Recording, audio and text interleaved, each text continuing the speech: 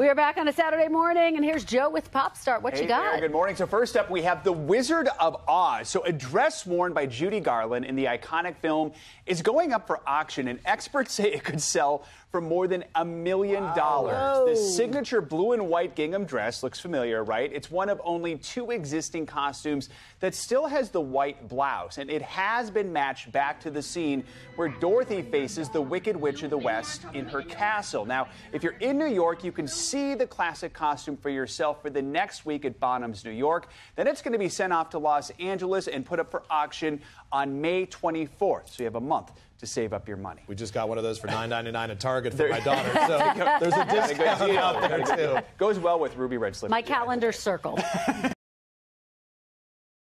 Hey, thanks for watching our YouTube channel. Find your favorite recipes, celebrity interviews, uplifting stories, shop our favorite deals, and so much more with the Today app. Download it now.